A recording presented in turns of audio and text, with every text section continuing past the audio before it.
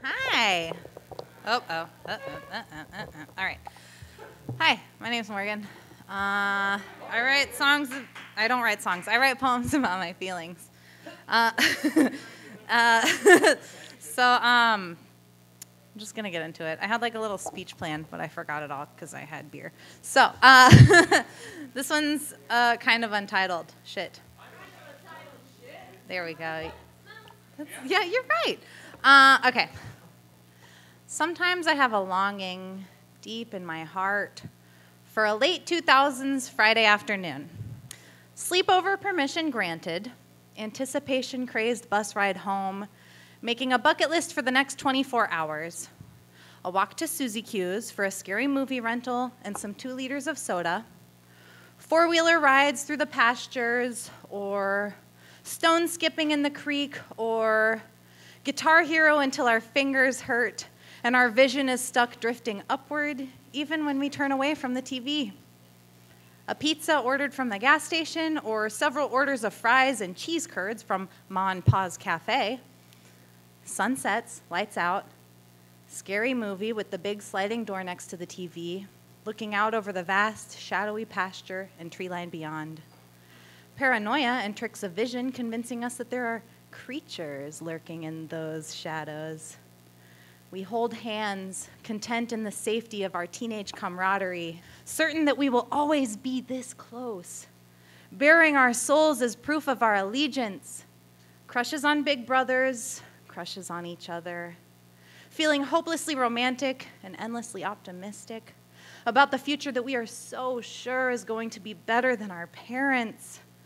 Better than being stuck in the same small town where everyone knows your name, knows your parents, your grandparents, can remember the time your uncle wrecked his Jeep into the bar, can recall seeing your parents scream at each other on the front porch, where adult women hold grudges against you for your mother's high school transgressions, and adult men leer at you as your features mature over the years. But it will no longer matter, because soon you will be out there living your dreams. Forget plans, forget grades, forget ACT prep and college applications. In 10 years, the world will be yours. It's as simple as that.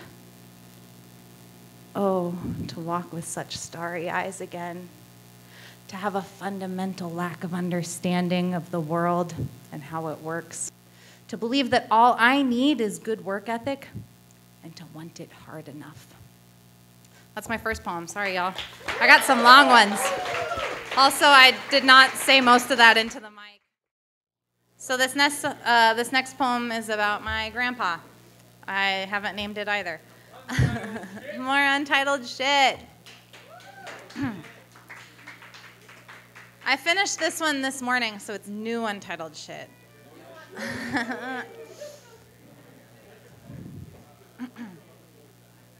I'll wait for it to get quiet. Hi, Kara. You look great. All right. Poetry time. He collected hobbies the way he collected butterflies, or books, or watches and clocks, musical instruments, gazebo replicas, family pictures, yardsticks, big rocks, little rocks, Plymouth Old Settlers t-shirts, literal hats, metaphorical hats. Some of the hats he wore were those of husband, carpenter, historian, squirrel tamer, gardener, avid reader, father, soldier, amateur ham radio operator, jokester, Mr. Plymouth, and grandpa. He was a slight man with a persistent ornery grin. He handmade toys for his grandchildren and built a deck on every house he moved to.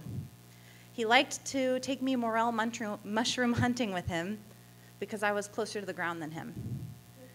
He insisted on installing wall-size mural of an autumnal watermill scene in his dining room, ignoring the protests of his wife and children. I always admired that obnoxious mural. My grandfather faded as many grandfathers do. Sickness took his energy and his ability to do, well, everything. So he withdrew into himself. When he passed, we inhaled sharp sorrow and exhaled relief. And yet the impression he left on me was far greater than I was able to realize at the time. Even today, his scope of influence is hard for me to grasp, but I glimpse it in tiny, glittering moments almost daily, my excitement when a new bird appears in my yard, my insistence that most breaks can be fixed with a careful application of super glue, my need to poke every mushroom with a stick, my impulse to begin a conversation with every squirrel, chipmunk, and rabbit that wanders into my yard. I wonder what he would think of me now. Would he enjoy helping me assemble the miniature dioramas that I am fascinated with? Make additional intricate furniture to add to the scenes? Would he deliver a new color of iris that he has hybridized and helped me plant them in the front flower beds? Would he enjoy hearing me play an old Elvis tune on the ukulele that his brother made? Would he pick up his banjo and play along? The biggest gift my grandfather gave me was the understanding that some people are unable to express their love in words, but if you pay close attention, you will see that love manifest in actions, in the tender look behind a camera lens, and the ability to catch your softest moments, and the determination to always fix what is broken, the belief that nothing is beyond salvation. In spending time together, even if it is spent in silence, in giving, in giving, in giving. Thank you.